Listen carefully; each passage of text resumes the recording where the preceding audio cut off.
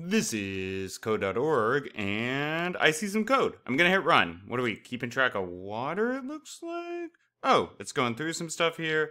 Might speed this up just for testing purposes. So, 0 cups. Okay, let me drink some water. Ooh, it made a sound. 1 cup. Okay, so that added 8 ounces. That makes sense. A cup's 8 ounces. All right, and if it, keeps going. How about a bottle? I'm gonna drink a bottle of water. Just made a sound. That doesn't do anything. What if I go for a run?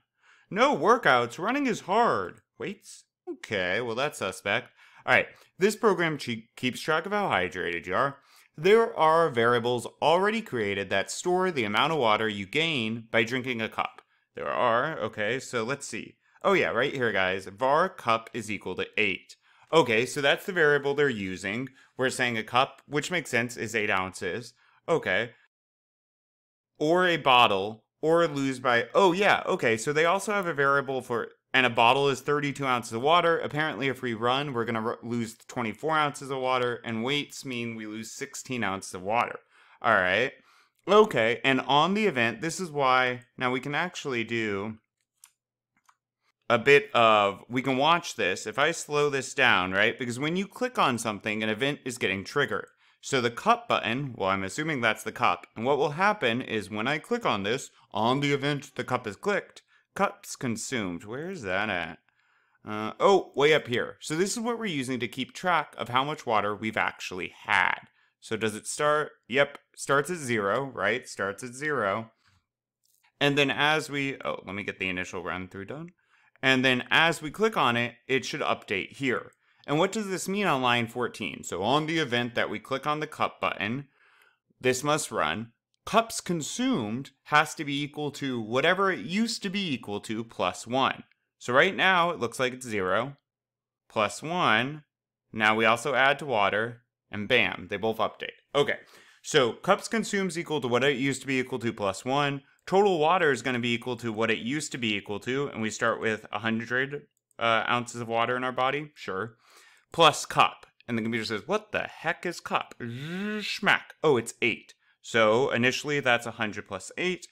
And none of this will change, right? We have to ask the computer to change the screen. So just because these values are updated, we would never ever see it unless we also say, hey, update the screen to reflect these changes. Okay, so that's looking good. All right, with that in mind, what are we doing here? Run the code, see how it works. Use the code for the cup button as a guide. Add code to make the bottle running and weights button work. The bottle button should increase the amount of water and increase the number of cups, okay? Running button should decrease total amount of water and increase the number of workouts. Awesome. All right, so for now, let's see. If this is going to be our guide, perfect. That's a great guide. Let's use our resources. They're literally telling us that. So I'm in text mode. I'm going to highlight all this, and I'm just going to do copy. Now, everything within cups. We're going to have to change some of it. Oh, did I get... Nah, I don't want the sound. I'll just copy that for now. I even grabbed the comment. That's fine. Now, let me go down here. I guess I'm on line 24, and I'm going to right-click and hit paste. Now, we have to change this, right? So, for the bottle, now, cups consumed. Well, if a bottle is, let's see, they say a bottle is 32 ounces. Well, a cup is 8 ounces. So, what times 8 gives you 32? Or 32 divided by 8 equals 4. Whatcha? Cool. All right. So now when I click on the bottle, we're going to increase the cup count by 4, right? And then, and keep in mind, it's not going to show down here. And then total water will be equal to total water plus cup. Nope, because this would mean it's going to be equal to whatever it used to be equal to plus 8. That is not what we want. We want it to be equal to what it used to be equal to plus bottle. And keep in mind, guys, we're not using var again. We've already declared these up here. These already have values. We're just adjusting their values as we run the program. Then what do? We update the screen, the water label, which, let me hit reset. Shockingly, water label is this guy. And we say, hey, computer, go grab this. Now, change the text to be total water. What's total water? Well, it's what we just changed. So whatever amount that is after adding our bottle, our 32 ounces to it, and then throw the string, the 2 letters OZ on the end. So give me that number, throw OZ on the end, and then cups consumed, same deal here. We just added 4 cups to it, then throw cups on the end and update this. Now, for weights is and running is a bit different. They want us to subtract. So let me go back to block mode since this is a bit of a change up. Let's head over to variables. And again, we don't need var. It's not going to be var. We already have these declared and made up here. So I'm just going to be dragging out equals, because I know I'm going to change 2 different things. And what am I going to change? Wheel. They said it looks like cups, yep, decrease total water. So cups is staying the same. I guess we're just tracking how many cups we have, regardless of if we work out and lose some. So total water, though, would still be equal to, let me head over to math. It's going to be equal to whatever it used to be equal to. Oh, and I am already messing up. So I hope you're grumpy because I'm doing things wrong. Mr. Carter. All right, it needs to be a minus. Total water is going to be equal to whatever total water used to be equal to, but now we're working out. I know, it's difficult. It's difficult. Take it slow. But what are we doing? We're running. So, oh yeah, they already gave us, yep, here's the variable running. So we're going to subtract 24. I guess that's all sweat, which is fun. Ugh, running's rough. I kind of like running. You don't need to know that. I mean, I don't like it. Let's get back to this. All right, total water minus 24. Cool. And now we need workouts. Yeah, if we're going to work out, do we have a variable? Look how kind they are right there. So we're going to do workouts is equal to workouts plus 1.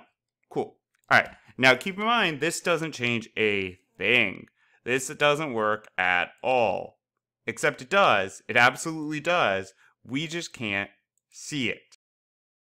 Speed this up for testing purposes. See, it does change here, but we're not updating the screen yet. We have to set the properties. So I'm going to follow their lead here. Boop. I'm going to get rid of this extra block. It doesn't really matter, but it bugs me. Okay, and then what do we want to set? Well, let me hover over. Workouts is, oh yeah, it's exercise label. So let me hit the little down arrowy thing. Exercise label, the text, not text color, text is gonna be equal to whatever it used to be equal to. Nope. Let's see what we did here. Oh, all right. So I need to delete all of this. I like to use the arrow keys and get behind the last quote because sometimes I can fight you and kill it off that way or lightly delete it that way. And let's throw a plus in here. And now what do we need here? Well, if this is going to be the workouts, I'm going to say workouts, right? Plus, now I need in quotes because I want to retain this word. So I'm going to do a space, otherwise it's smashed up against it. Workouts. And make sure to close your quote. Otherwise, the computer is not kind. Okay, that's looking good. And then the other thing we want to do, actually, I'm going to get, yes, is water label. Water label is going to be text. And then it's going to be the same thing as up here. So, total water plus, and then in quotes, OZ. And close quote. I'm not going to put a space here because they didn't up here. So I'll follow their pattern. Cool. All right. So now, does run work? Yeah. Look at that workout. Uh-oh. Wait a minute. Why isn't total water? What did I do? Exercise label weights button. Oh, that would be an issue. Total water, or wait, what is it actually called? Water label. Okay, so the computer didn't know what it was trying to update because I did it wrong. It happens. Boom. Cool. All right, and we know weights is almost the same, but not quite. Oh. So what weights has, notice I put a 24 here. This is what we call bad practice. So I don't need to put the 24 here. We already have it set way up here. And if we have a variable with that number already assigned, it's a really good idea to set it down here, to go ahead and make use of that. All right, so let's go ahead and go now to show text. And I know weights is going to be the same. So I'm just going to copy, I guess it's line 35 through 38 for me. Total water, workout, set property, boom. And now I'm going to head down. For me, it's line 44. Right click and then do a paste. On a Mac, that's Command click. I'm just going to format a bit, show the blocks. Okay, now all we have to change, since we're using our handy dandy variables, is instead of running, we're going to need to subtract weights water. And drink water. Drink more water. Go work out. Oh, it's so tough. Don't work out. I mean, run. Click the wrong thing. Woohoo! Hey, this is pretty fancy. And guys, keep in mind, order of execution, right? So you might be like, well, I put this here and mine runs great. Yeah, that's fine, right? You might have the math statements in a bit of a different order. You just need to have these updating before we ask the screen to update. So code, it's not always precisely exactly this one thing perfect. It might be a little different, but the goal is that it executes appropriately. Looking good. Now I'm gonna go work out or drink water. Why isn't there like eat a cupcake on here? Meh. Oh well. Onward.